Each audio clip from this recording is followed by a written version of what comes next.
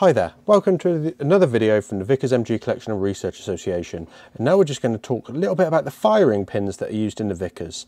And what we've got is two different types. We've got the number 1 at the top here and the number 2 down there. And what you can see is, other than this area on the rear here, they are both exactly the same. But what's happened, so this is more akin to the Maxim, it's slightly different, there's no horn and bits and pieces like that.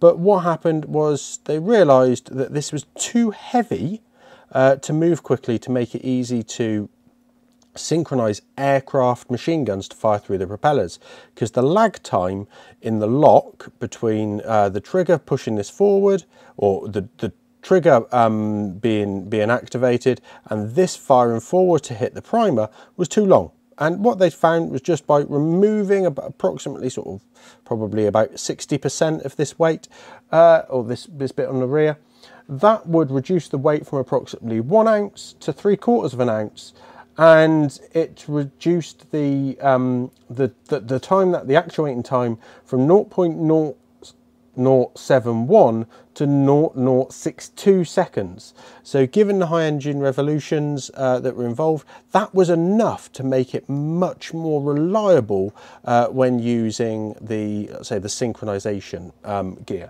And that took place during the First World War, so within the first couple of years of the war, really, that you start to see these number 2 firing pins, initially just for air service guns, but then it becomes the standard. You don't need to worry about the rate of fire and stuff like that within within infantry guns, within the ground guns. So these are just used up, and the number 2 becomes the standard, and it's the number 2 that we see all the way through then. Clearly some number 1s are still about, and this is surviving. There are still quite a few surviving. We've got some markings on the back there.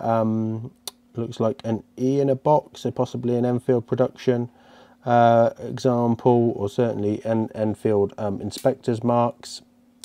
Nothing really else on that one. And then on this one we've got S81, which is the manufacturer code for the Monotype Corporation. So S being South, so they were based in the South, and then 81 being the manufacturer code. So they were producing the firing pins as well. So we've got both of those. Now clearly these are prohibited items in the UK, obviously not around the world. So what we produce is a resin. It's not the best finished example, but it's enough to go into the spare parts kits or on display to show you what the firing pins were. So we do have the number 1 in that as well. We're just redoing the mold at the moment on that one, and we'll redo the mold on this one to try and remove these air bubbles and bits and pieces that have the air bubbles weren't removed, but we just need to make the mold a bit more resilient so that we can produce those, and they're available through our shop. Clearly it's something that's right at the heart of the Vickers machine gun, and making it function. So hopefully that was of interest for you. Thank you for watching. Please remember to like and share the video, and subscribe to the channel. Please support us on Patreon if you're able to, and let us know of anything you'd like to see in the future. I look forward to hearing from you.